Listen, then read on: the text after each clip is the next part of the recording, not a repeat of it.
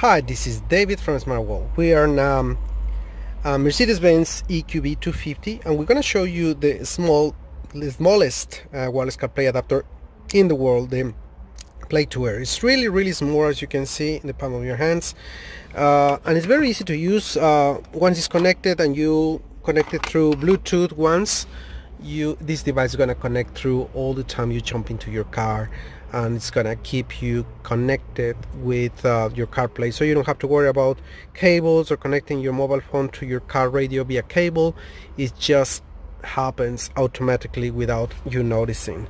So as you can see, it started to detect Apple CarPlay now in the car, and I have an old iPhone 8 or 7 Plus, I think it is, and that's it. You just wait a few seconds and you're gonna see this device is connecting directly through the Viseeo Play2Air. So it's just a matter of you jump into your car and then connect it through, and now we have Apple CarPlay coming on the screen, as you can see, and maps, everything is gonna work very easily, just the same as usual. And of course you can use your steering wheel as well. So this is the Viseeo Play2Air from SmartWorld,